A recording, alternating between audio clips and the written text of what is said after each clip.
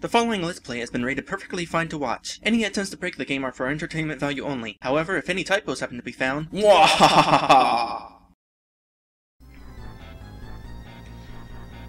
so there is something else in this room. Here's a clue.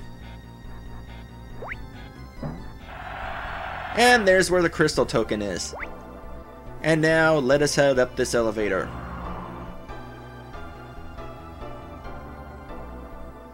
Oh gosh, don't even tell me. I did! Wow! Okay, first off, the screen is supposed to be black. However...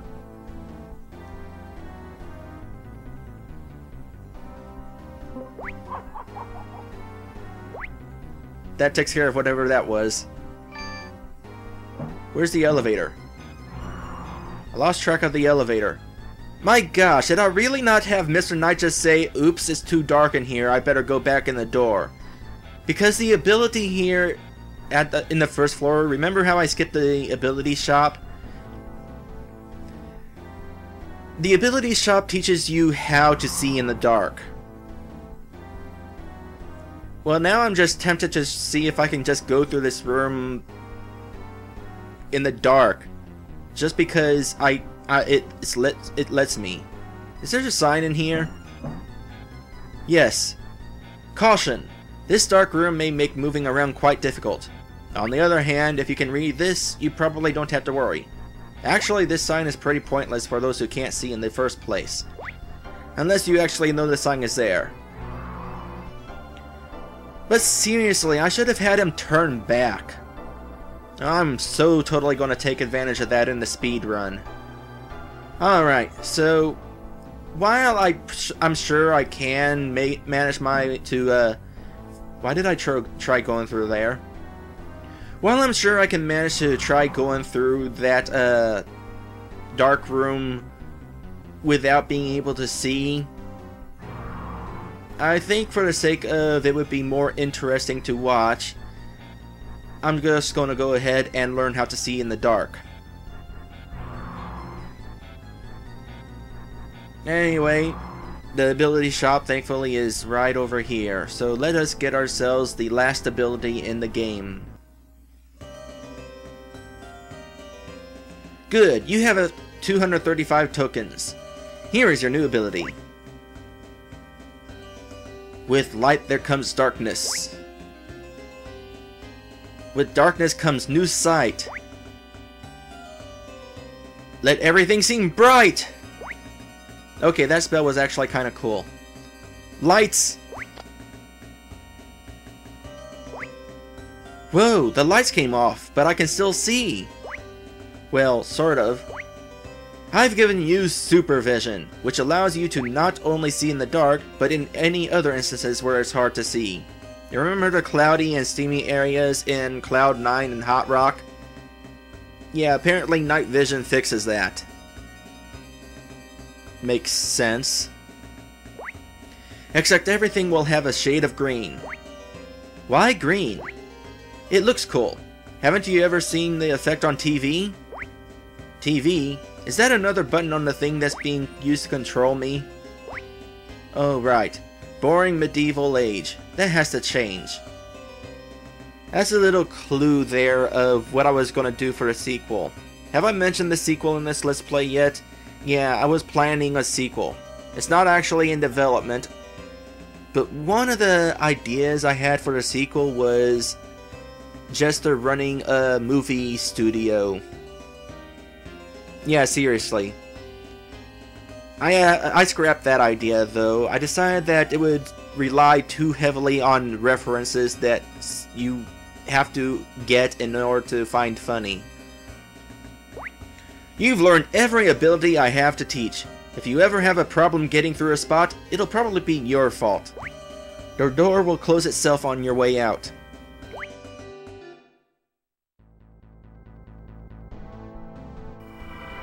And now, let us proceed to head back up to the top floor, where we shall go ahead and, you know, proceed to get through that dark room. So, there's certainly a bit of story going on here, isn't there? Oh, by the way, if you didn't find Monkey in both Lucky Woods and in Cloud 9, he would not have been here. Which brings up a little bit of a complaint that's been that has previously happened, and I kind of have right now. But we'll get to that in a bit. Instead, let's talk about the story. This game has plot going on. We found Monkey in Lucky Woods, and then we met Zone in Mount Snow, and he was talking about, hey, my friends are in danger. There was this guy who's oppressing us. And then we found Monkey again, who's looking to get into space in Cloud 9.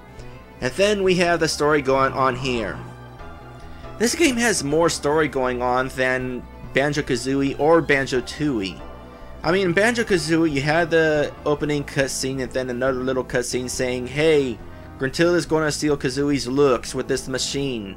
And then she just sits there for the entire game for whatever reason, and there's no more real story going on until you actually reach the final area. And it's the same with Banjo-Tooie. Except, it seemed like that was going to have a bigger story, because you have this opening sequence which something big happens, because I don't want to say spoilers, because it's, even though it's the beginning of the game, it's a really big event. And then you have another story sequence after that where you actually barely escape getting zombified. And then once again there's no story until you get to the end of the game. It seemed like that Banjo-Tooie was really going to have a story going on, but it didn't.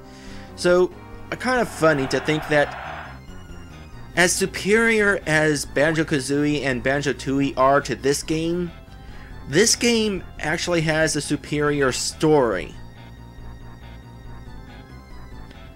Anyway, now that we can see in the dark, we can actually... You know, it's a good thing that I did go back down to...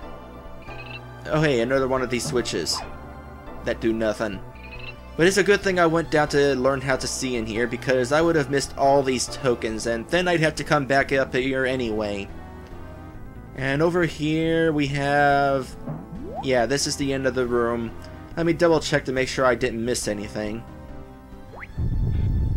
I'm trying to figure out if these guys have another attack, because it would seem strange that we're in the final area and the enemies here have only one attack. And it has occurred to me that despite the challenge to these guys, despite the fact that even with your most powerful attack, these guys take more than one hit, it ultimately doesn't really change anything, because they give you health right back after... Yeah, so I'm not even taking any real damage. Maybe those guys don't have an extra attack. I wonder if it's the robots that have a different attack. Oh sure, this robot I can use Biggest Blast on. What was the deal with that other robot? And as far as these guys go, you can take them out in one hit now with Biggest Blast. So there's really no reason to use Birdwatch. I mean, Birdwatch was useful earlier before I learned Biggest Blast, but not so much now. Anyway, I guess those guys really do only have one attack. Weird. Oh, last token. Well, not the last token. Still got plenty more to find. Where did you come from?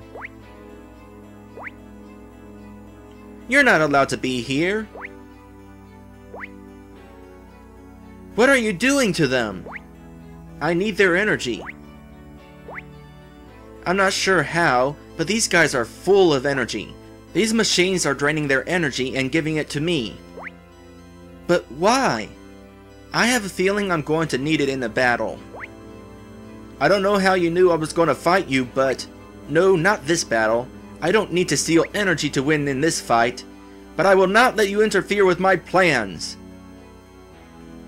You know, the wording here seems off to me for some reason. He's talking about he's going to fight us, so... But he's not going to let us interfere in this fight, or... I don't know, it's something... The wording just bothers me.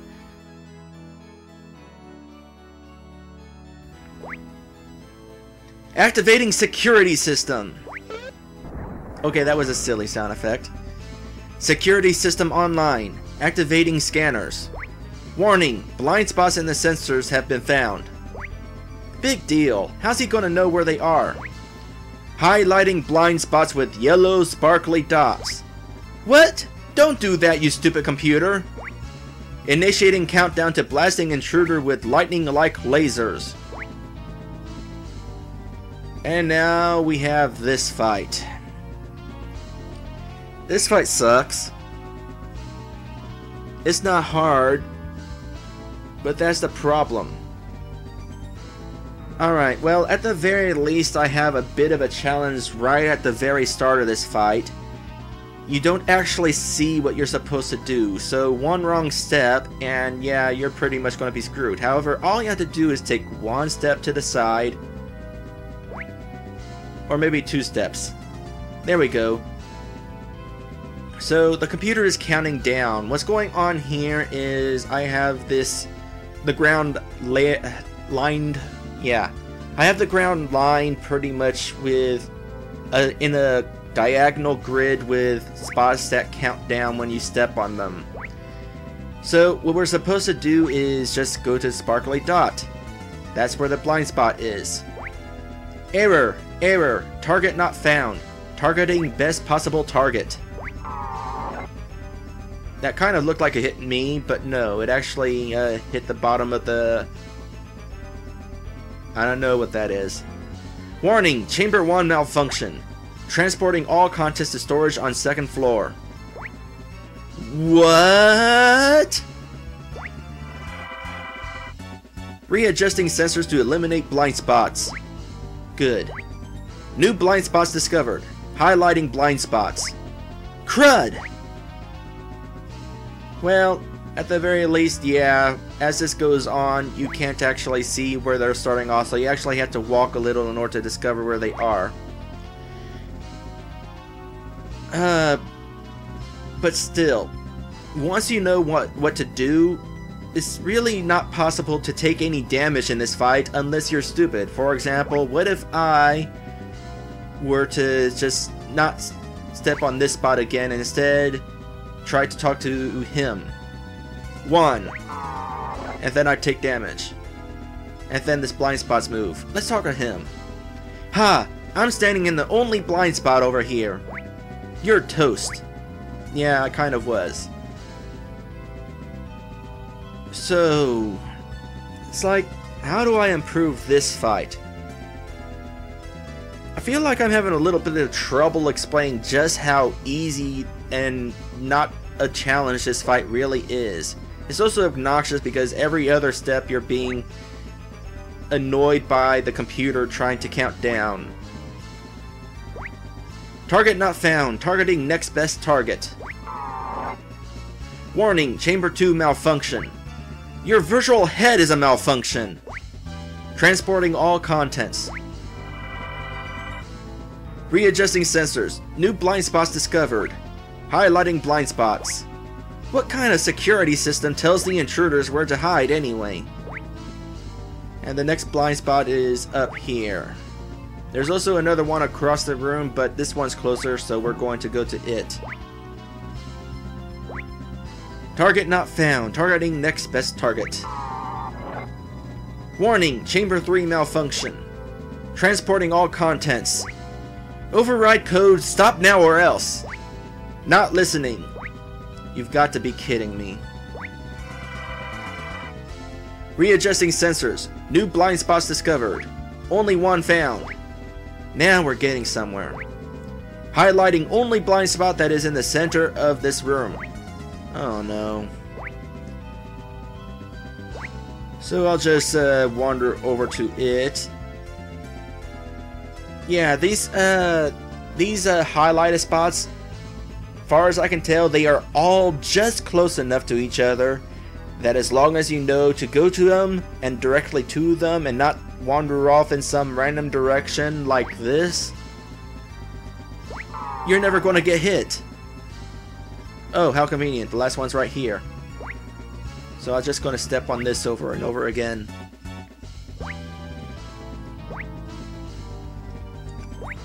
Target not found, etc.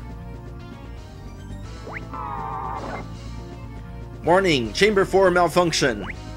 Transporting all contents. My work here is done. Oh no, you don't. I'm not letting you leave so easily. New target found. Target locked. Have a nice day. Oh.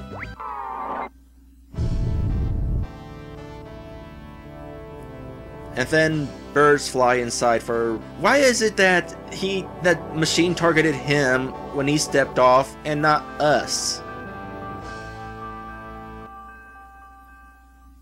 Whatever. That fight is stupid.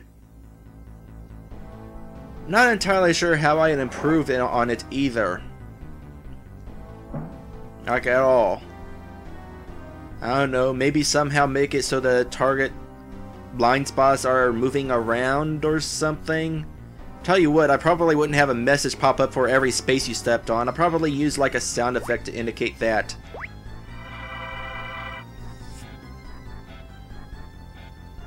Alright, so here we are on the first floor or storage room. Yeah, this is a storage room.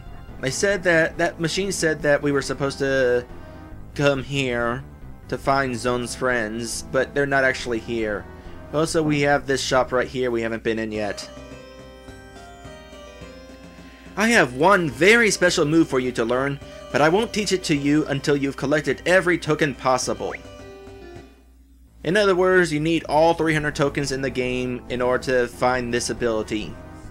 It is like your reward for collecting all the tokens in the game.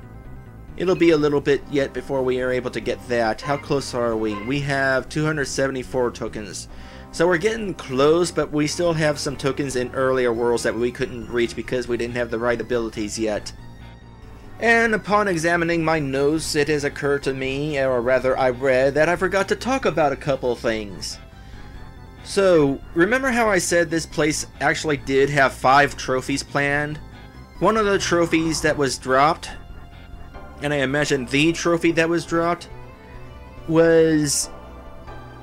there was a trophy in the dark room. I'm not sure if there was like some sort of special thing for it. A special trick that you had to get to it. For all I know, the trophy was just sitting there.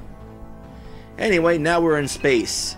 But we're not actually in space. This is like some sort of special hallway that's sort of looking out into space. Because you have this like mesh over us, and I guess that's holding the air in.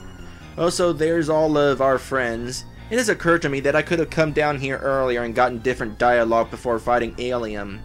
Speaking of Alien, the other thing I forgot to mention about that guy is he's using an Anime Maker sprite. For those of you who don't know, in RPG Maker 1, in Anime Maker, which is... well, first off, there's Anime Maker. It is the, oh, I already explained it, didn't I? Yeah, I showed off sprites earlier. But yeah, Anime Maker is the built-in art tool for creating custom sprites and custom monsters in RPG Maker 1. Also, here's the last switch that does nothing. But within Anime Maker, you actually have a bunch of sprites that aren't available in RPG Maker 1 itself, for whatever reason. There's a whole bunch of custom sprites that you have to save onto your memory card in order to be able to use them. And Alien happens to be one of them. They start at, well, I'm just going to have it showing you. They start at whatever this number is. And they go down. There's a whole bunch of custom sprites for like wandering around the map, for example, Alien. And there's also a sprite in Anime Maker, a custom monster that isn't available in the default resources. That is the correct way to that I want to put it. These special sprites aren't in the default resources. I don't know why though. Woopolian. Thaddeus is looking for you. That's nice. So these guys are called Woopolians. Why are they called Woopolians? Guess I was just trying to be silly. They're also kind of in the way.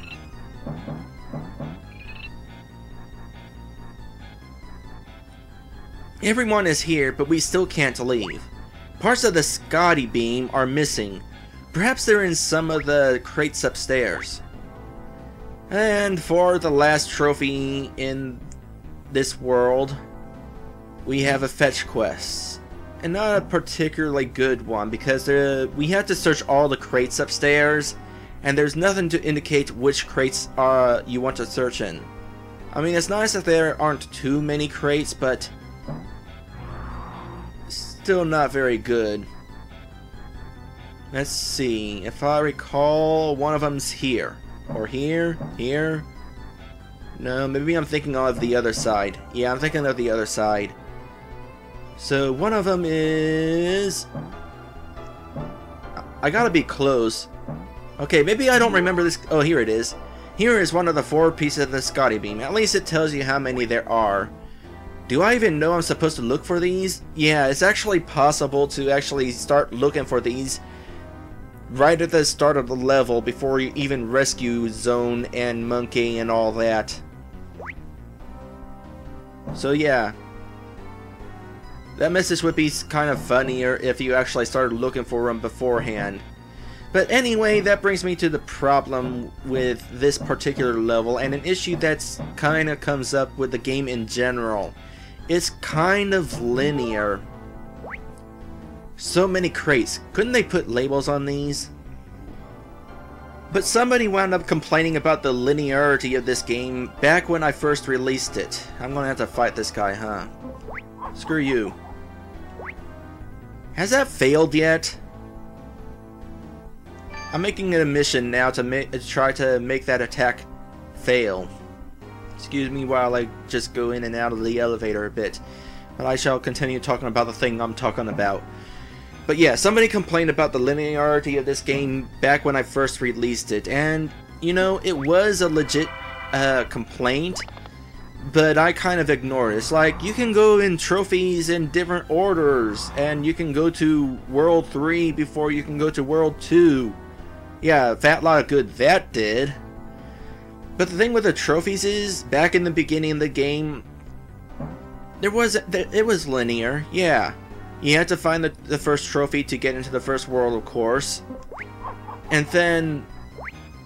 still no. And then, once you were in World 1, there was only one trophy you could collect, and that was to fight... Will you stop getting in my way? There was only one trophy you could get when you entered World 1, and that was to fight the boss of World 1. And then the game opened up. But after that, you had to go through all the worlds in a specific order. Sure, you could go to Mount Snow before going to Sealand, but yeah, like I said, that was not done too well. No, seriously, this attack can fail. But anyway, this world is the worst offender as far as... Stop that! This world is the worst offender as far as linearity goes. Because the only trophy you can get out of order in this world is that room with the bridge and the lights flashing on and off. All of the others follow a specific path. You go to the 3rd floor and help Monkey rescue his friends there. And then, after that... and only after that, you go ahead and fight Alien, and then after that, and only after that, we have this last trophy, in which the only way we can get out of here, or rather, the only way we can get the last trophy is collecting these pieces. And while, yeah, you can collect these pieces before you know you're supposed to collect them, you won't actually be able to use them until after you defeat Alien, because Monkey is sure as heck not going to leave without the friends that are on the top floor being held captive by Alien. Well, so finally this attack failed. Told you it was possible. In fact, it failed twice in a row. What the heck? And there we go. How much MP? Oh, I used all my MP at that time. So if I go to this thing, I can still use Spotlight. Are you actually going to use me? Let me use Spotlight? I don't have MP. That should not have worked. Wait. Where's my hero's MP stat? No, apparently you can in fact use Spotlight on this robot even if you have no MP. What the heck? Alright, back to hunting for these pieces. Here is one of the 4 pieces of the Scotty Beam. How do I even know there are 4? And then the last one is up here near the Cluckles. Is it this one? It's one of these. This is annoying. Why did I do this? How many does that leave? That leaves none. I wonder if that's like a joke making fun of the fact that I didn't actually get to play a real way to keep track of how many Scotty Beam pieces you found. Because there's no counter for that. And I'm not sure I could have even had a counter. Actually, yeah, I could have had a counter. I could have actually put in the effort to say, here's the second one, if it happens to be the second one. But no, I was too lazy and worried too much about memory, maybe, to actually keep track of how many of these you got. It would have certainly been convenient had I let the player know how many they collected so far, but, you know. Anyway, now that we got the Scotty Beam pieces, we can finally finish this world. These are a lot of naked people. Those are the missing pieces of the Scotty Beam. Everyone, we're going home.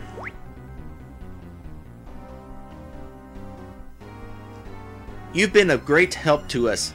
Please take this. Where's he getting all these trophies? Well, I'm off. Can I follow you? This door doesn't seem to work. Why doesn't it work? Is there like any explanation for this not working? Whatever.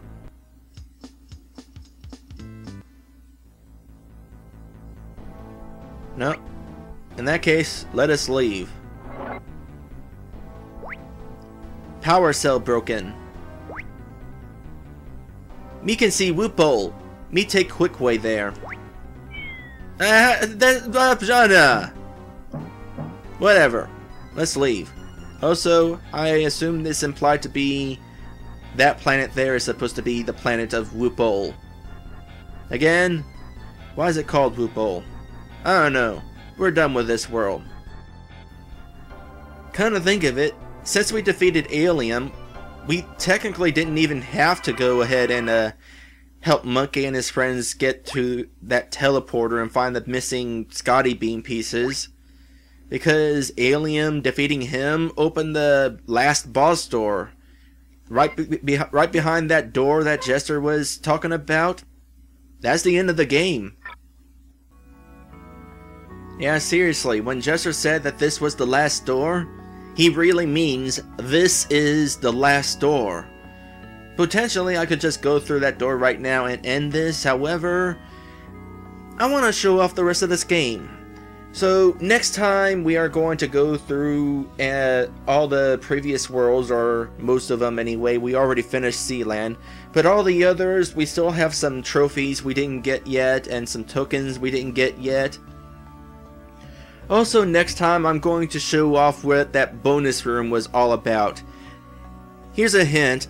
It's what you get for collecting all the trophies in the game, and it's a really nice bonus too. And along with that, you know how I've been kind of talking about stuff that was dropped from the game, dropped content and that sort of thing? Next time I'm going to tell you about all the remaining drop content in the game, including what was dropped from those 2 special worlds that were originally planned but didn't get put in the game. I'll see you then. Hey, did I seem a little angrier in this episode to you?